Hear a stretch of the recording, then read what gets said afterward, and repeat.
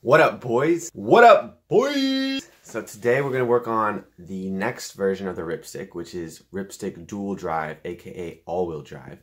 So let's go back to where we started. We had this Ripstik that I made in my last video. I basically motorized it on one wheel using some 3D printed parts and belts and pulleys. And now I'm going to, it worked pretty well. It was decently fast. But I was like, why not just do it ×2 and put it on both? Because it's all just 3D printed parts. I just got to reprint them and reassemble it. So that is what we're going to do today. Oh yeah, look at this. Both drivetrains fully assembled. New wheels. Both of them pivot. Both of them spin.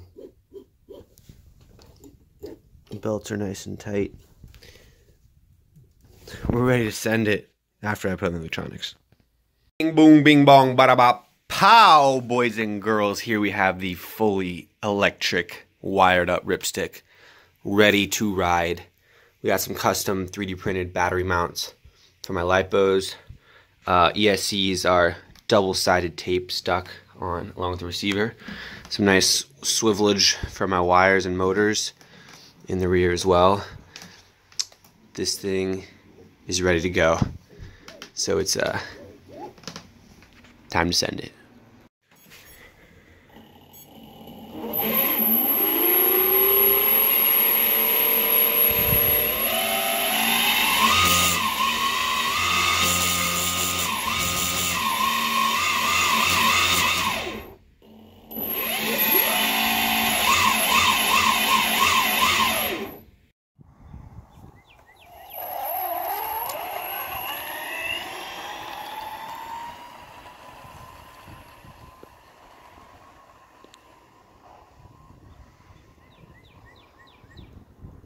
Welcome, boys and girls, to my bedroom, which has become my workshop since I'm not at home.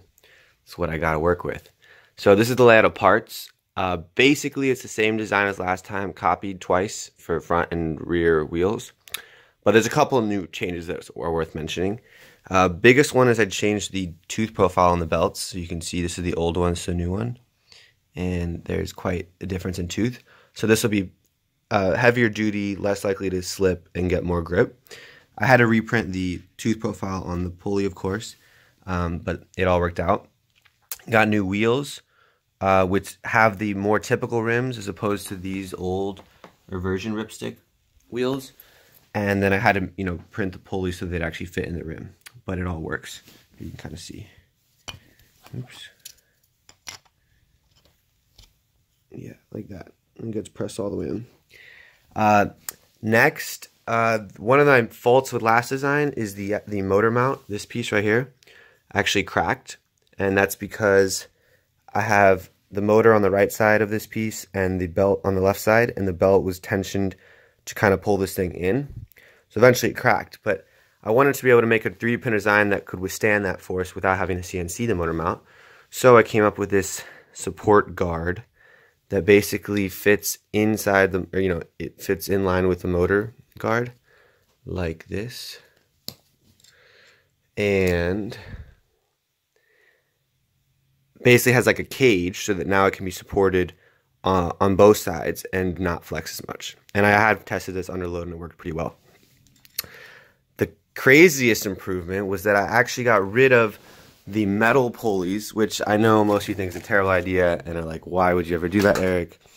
Plastic is super weak, but I was actually able to 3D print these pulleys using a D shaft shape.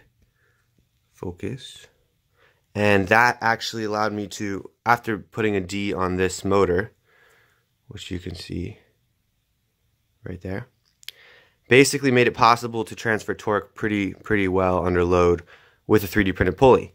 So I know you guys are saying like it's not going to last you more than like a minute. Well, it already lasted me 20 minutes.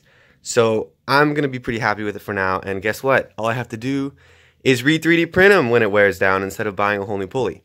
The other difficulty is that this new belt profile, which by the way is HTD 5M 270 or 275 millimeters in loop length. They don't have pulleys that fit that tooth profile that are this, see, this pulley was for the old belt. So for the new belt, they don't have pulleys that are like this small that fit the profile. They're always really, really wide. So it was really convenient to be able to customize the shape and 3D print it, even though it definitely isn't going to last as long. So that's the new stuff. Basically, I got the same, a couple other new things on the main brackets that hold the whole assembly on. To keep it from pivoting, instead of using these 3D printed nubs, right? Focus. Okay, well, there are nubs there. It's not focusing. But I basically put holes, and then I'm going to use these bolts right here to go through those holes and keep the whole thing from pivoting. And those are basically to keep it on the caster. And it kind of lines up with the caster so that it doesn't rotate. Batteries are the same as last time. Turnigy Nanotech 4S 2.65 amp hours. My ESCs are 60 amp YEP ESCs. Regular 2-channel transmitter from a car. And my receiver transmitter. Yeah, I got a little bit of hardware. And yes, let's get it. Oh, motor. SK3 4250, 350 kV. Same one as last time. Now I have two of them. I did have to make the modification to the shaft. Let's put it together. Here we have first test ride. I'm gonna try to go this little slide uphill. I'm gonna try to hit full speed by the end. Here we go.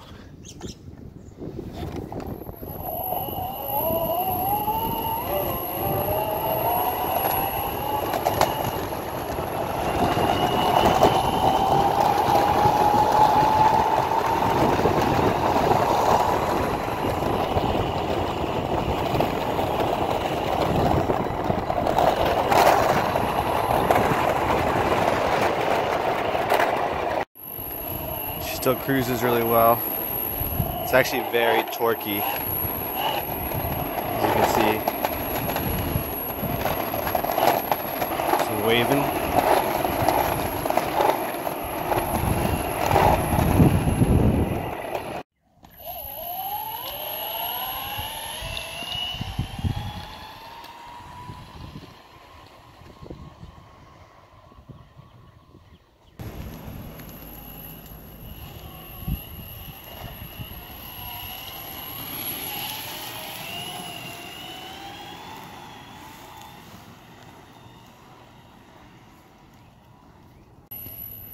Full acceleration.